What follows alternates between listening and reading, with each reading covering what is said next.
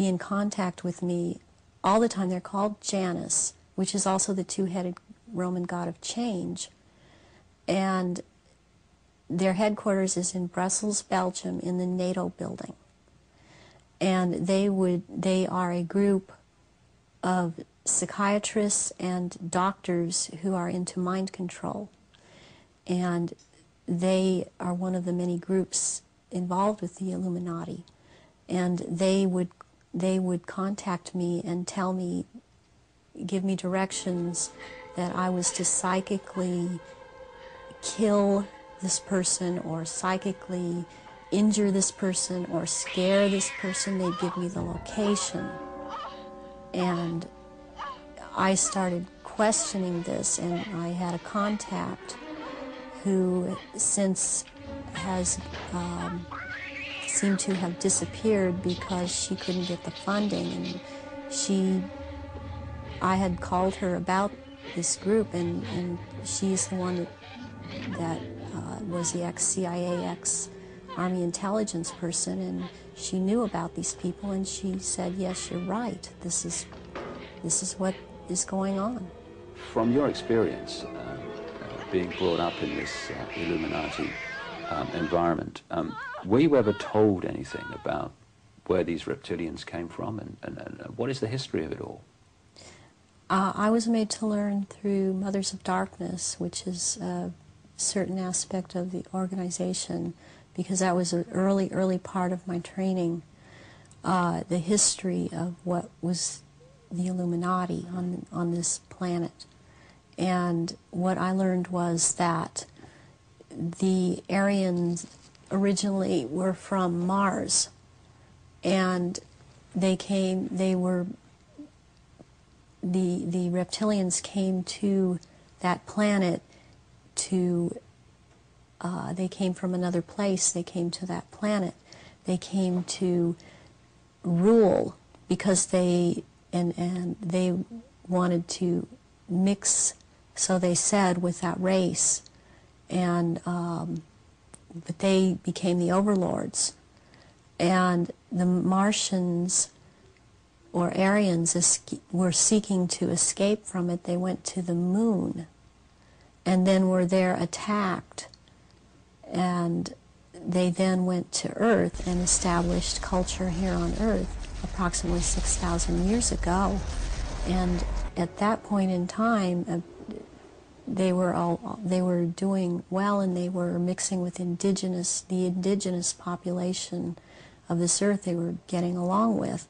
And then about 4,000 years ago, the reptilians arrived here and again began to take over. And they instilled themselves in different places underground in the Earth, and also this one part of them, the ruling part, took over and became involved in the politics and in the religion, and started controlling through these means at that point in time, and using the gods and deities that were believed in on this planet, started infiltrating into that and becoming that, and things started, blood rituals started happening. And since that time, that is the way that it has been. And presently, they claim to come from the Merovingian bloodline. They are all of there are 13 bloodlines in Europe that all of what are called royalty are developed from or come from. And they include the Aryans in this, and there's been a big push in this century. For example, when Nazis came into power, the fascists, talking about the purity of being pure and staying, the Aryan bloodline staying pure, and what it actually is all about is keeping the blue-eyed, blonde or light red-haired people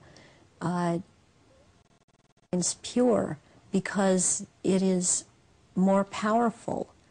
And what is in that blood for these reptilians is more powerful, and they need that. And when you start mixing it with people that were indigenous to this earth, then it is not as powerful. It has nothing to do with someone, skin color or nationality. It has to do with keeping the bloodline pure for their use.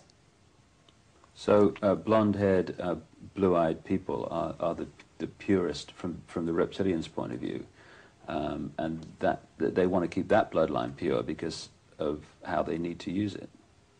Yes. When I realized that it had to do with blonde hair and blue eyes, I could not do anything about my eyes, and I am not able to wear contacts or I would have brown eyes.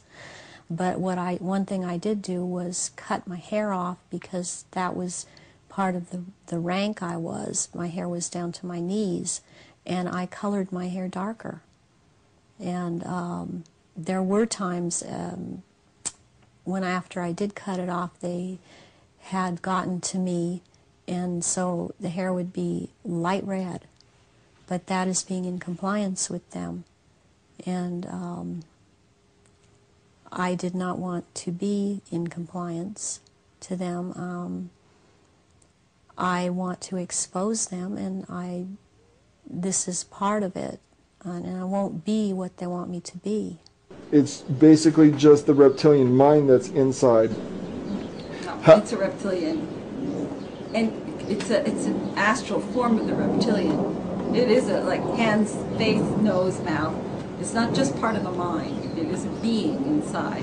And can they materialize into the third dimension and do what Arizona Wilder told Ike they can do with your information? I believe that they can. I don't know exactly how that works, because I only know what I know from listening to people in reverse. So I do know that they can. I believe that they can do that. That the reptilian will overpower the physical in some way, and then it'll shape. I know they shapeshift, and I know that the reptilian will become visible, and because many people have seen them when they're in that halfway changing. So I do believe that this is a physical phenomenon. I know that they do eat people physically. Let's talk about some other famous figures and what you've heard or know about them. Have you heard anything mentioned about the Pope? Yes. The Catholic Church is, is just ripe with that reptilian energy. Nobody gets to be in that kind of a position of willpower without a reptilian within, I would say. Even people like, newscasters. I find that the kind of the low-level newscasters rarely have one inside, but the top-level people do. How about Bush Sr.? Have you done any reversals on him? Yeah. What do you hear from him? He's very, very much overwhelmed with this thing inside of him. I reversed him when he was talking about the fundraiser after Katrina. He and Barbara were on with Larry King, and I got that recording, and he went through the whole thing about how they set it up in order to get me for the trip. Set up the hurricane? Oh, yeah. They revved it up, and they directed it to this poor black area of New Orleans.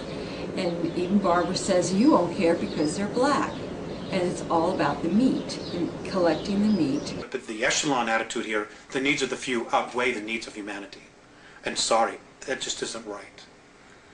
But it's going to have to be humanity that's going to rise up and take the stand. You're just going to have to turn off your televisions. They're going to have to get in their car. They're going to have to fire everybody in Washington, D.C. that knows and does nothing. And they're going to have to do something. This apathy's got to end. Otherwise, the way we live is going to end. Period. I mean, that's the bottom line.